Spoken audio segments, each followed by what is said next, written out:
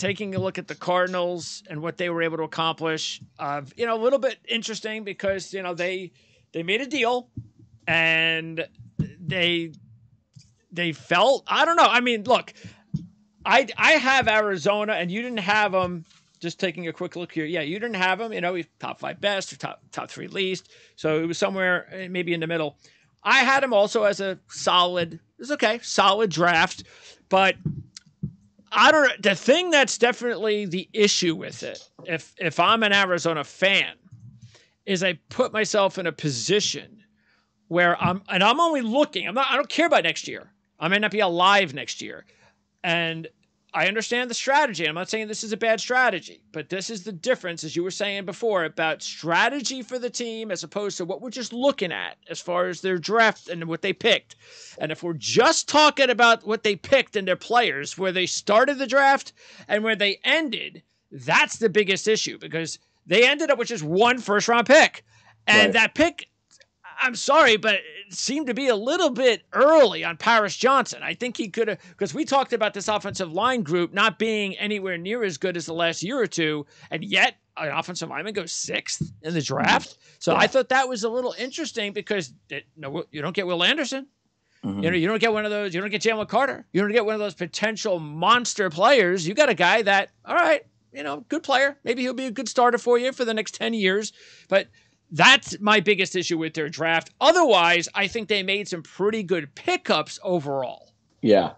No, I'm on the same page with you. And when they made that move up, I just immediately thought it was going to be Jalen Carter just because of the best player. They moved down to 12 and then they moved back up. They moved back up.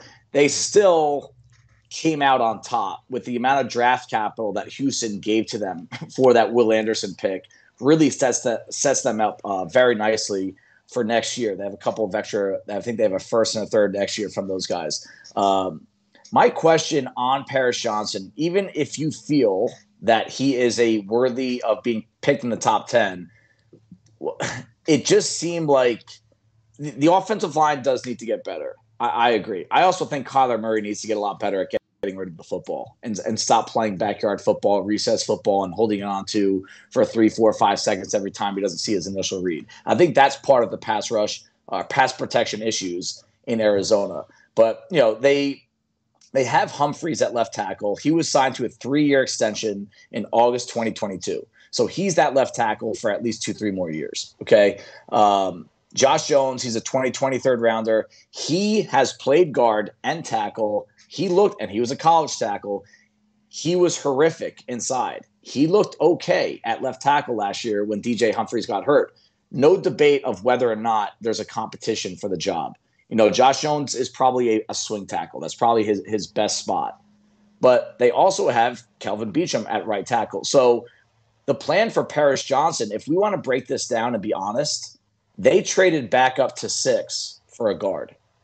That's where Paris Johnson is likely going to play next year. He's not playing left tackle. I don't think he's playing left tackle for 2-3 years at the earliest. And that's if they get rid of DJ Humphreys, who is a solid player if he comes back healthy.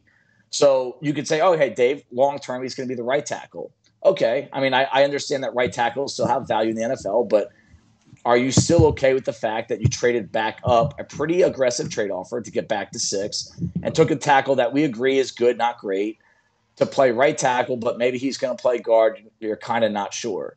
That's where I thought there was a little bit of a disconnect back on that trade up. And the last thing I'll say about the trade, if they stayed at 12 and did not give up the draft capital to come back up, do you really think that he would not have been there? Yeah. Or another player that is probably at the same position that fits your scheme and might be graded just about the same level, would he have been there at 12? And the answer is yes. So sorry about that.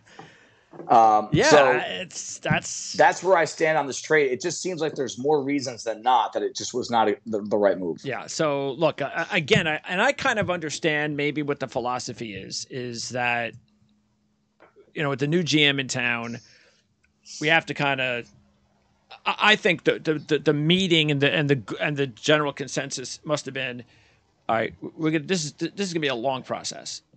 Yeah. And this is gonna take me, You got to give me 2 or 3 years to because this roster is not where we need it to be, and that's what this draft was. This draft was about, as you mentioned, it's about the future. This wasn't about this year, but that is still going to be something that they're going to have to live with if one of those guys and non-quarterbacks, including Will Anderson, ends up being a superstar. Right. That's what they're going to have to live with. Now, the John Gaines pick, by the way, in the 4th round. Yeah. Tell me, that has to be for center, doesn't it? I believe so. I mean, everything that they're saying, they just completely camera in multiple positions, highly intelligent. They said one of the smartest linemen they met with in the entire pre-draft process, just from an intellect, football understanding, football IQ. And they kept, every time they talked about him post-draft, they mentioned center. So has to be, yeah. Is the starting center job going to be handed to him? I don't think so. But they also said their top 5 linemen are going to be the starting 5. And that's where Paris Johnson gives you options. John Gaines certainly gives you options.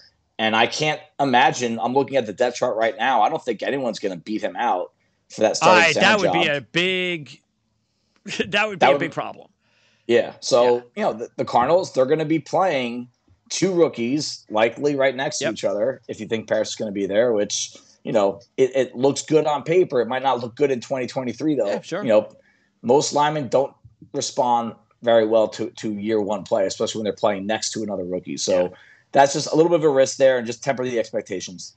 All right. And, so overall, though, I think the thing that I did like specifically as far as the talent, and I've talked about this before the draft, I like Clayton Tune as a really good, especially if you've got Kyler Murray. It's important that they now have, I think what they could have landed is a long-term backup for Kyler Murray, and that's important. Very important. Kyler Murray's body, and we saw it last year, is going to get banged up. He's going to miss games. It's going to continue to happen over his career. You have to have someone that you could. So I think that's a nice pickup. And getting the linebacker from Auburn in round 5, I thought was also a pretty good pickup. As far as being able to get him in that spot. I think there's some dysfunction in that organization that they turned the corner. They got the wrong people out of the building, the right people in the building. And it's going to take a couple years to shift this culture around. And, they have to hope that Kyler Murray grows up a little bit.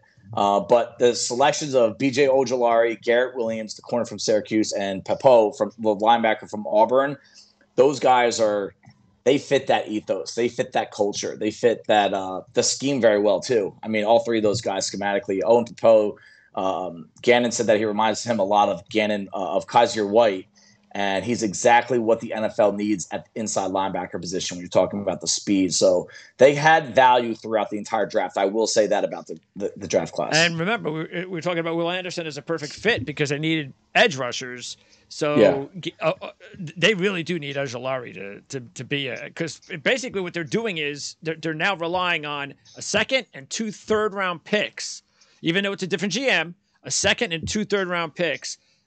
Sanders, Thomas, and Ojulari, at least they're hoping big time one of those guys can make a big step up next year. So they lost a lot of pass rush from a team that was not very good at pass rush. So they're starting from scratch, and you're right. I think all 3 of those guys have to hit.